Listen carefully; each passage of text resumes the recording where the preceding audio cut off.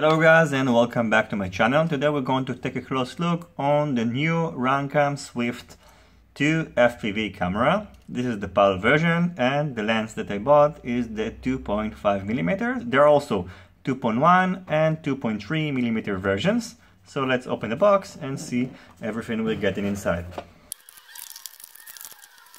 Okay, so this is everything we get inside. So we get the camera, we also get in this closure that allows a different mounting and also a spare back cover.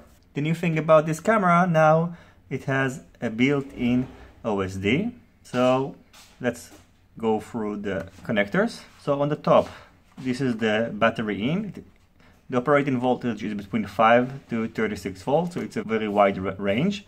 We have the ground, video, audio, you have the VBAT, because we have on the OSD, it can display the current battery voltage, so we have this connector, and you have also the OSD ground, and it has also a built-in microphone. In addition, we get in this user manual. It tells us everything about how to set the OSD, camera menu, and we can also see the specifications of the camera.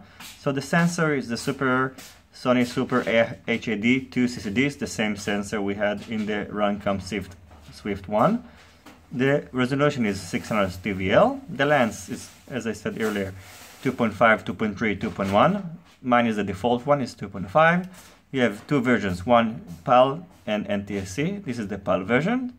And we have integrated OSD, microphone. The weight is 14 grams, and these are the dimensions. Let's see what we're getting inside the accessory bag. So inside the accessory bag, we're getting, first of all the bolts and screws necessary to mount the camera mount. They also included this Allen key, so it should be used with this camera mount, so you can mount it like that and just choose the appropriate angle. We're also getting this OSD joystick. This enables us to change all the necessary changes in the camera settings. It will connect on here on the left side. We're getting also this extension cable that enables you to just leave it plugged to the camera, because otherwise you will have to disassemble probably the quadcopter each time you want to change the settings. So you can just leave it connected and then just use the joystick whenever you need to make some changes.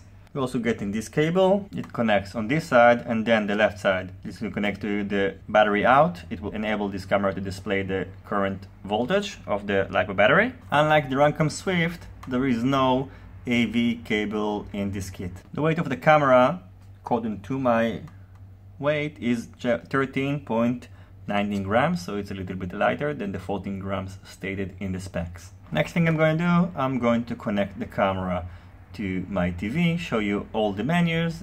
So I just plugged the camera to the TV just to show you how it works. I've just connected also the joystick so I can show you how the settings look like. Okay, so as you can see on the bottom right we have the timer, and on the bottom left we have the voltage indicator. If we press the joystick once, it opens the settings. We can choose between cam title on and off. You can see now we have Runcam, another Runcam here on the bottom. Exposure. You can choose shutter between automatic,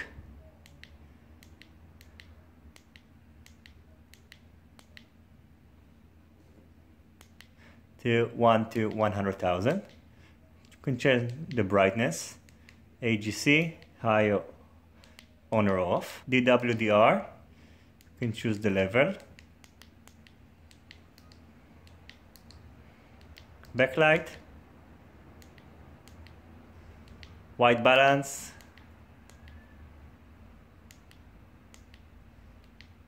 day and night. Now it's set on color. Now the camera is black and white. And this is auto. Now it's set to color. Let's turn the light off and see how it works. So now it's darker and it became black and white. If we put it on color, you can see that now it's on color. Okay. So I recommend just to put it on auto. Let's see how fast it turns to color when we turn on the light. We have image adjustments. So lens shed, on and off, 2DNR, mirror, font color, contrast, sharpness, display. You can change the settings, negative image. I don't know, not sure why I would like to do this, use it. DPC, cover, then press exit. It can adjust DPC, I'm not sure, I have to check what it is. You can choose between English or Chinese and reset the camera to factory settings. In order to change the setting of this on the screen, you have to press the joystick up for about 2 seconds, then you enter the screen. Now it says Runcam on the top. We can change on and off the pilot. I'm gonna turn everything off because I'm going to use a built-in OSD that is on the flight controller. So I press exit, and now nothing is going to be displayed on the camera.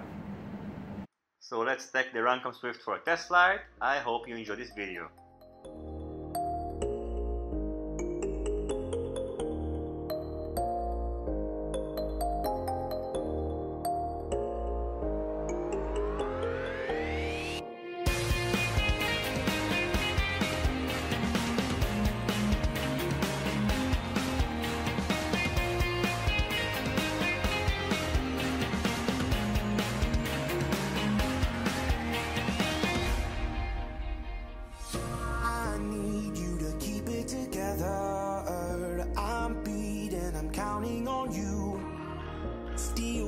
We can toast undercover. Feels like we've been running forever. And these nights I'm still chasing down you. We'll fake it and make it together. Just